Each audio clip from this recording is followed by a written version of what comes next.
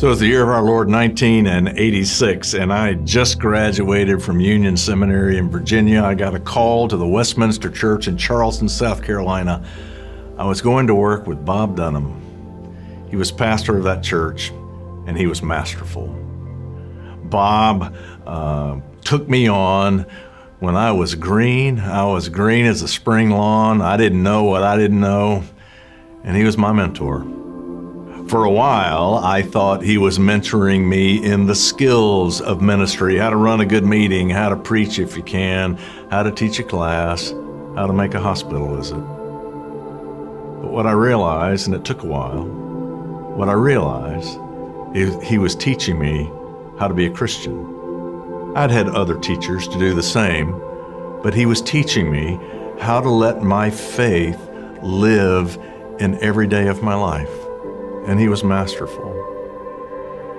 Paul writes Timothy and says, I know that the faith that lives in you first lived in your mother and in your grandmother.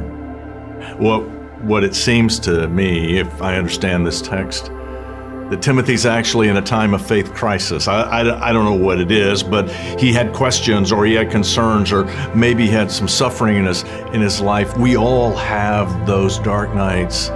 Timothy was in a crisis of faith. And Paul says, remember your mentors. Remember those who have taught you, who have showed you, who have loved you into the faith, who have demonstrated you what your ministry is for. I bet you have those people. Who are they for you?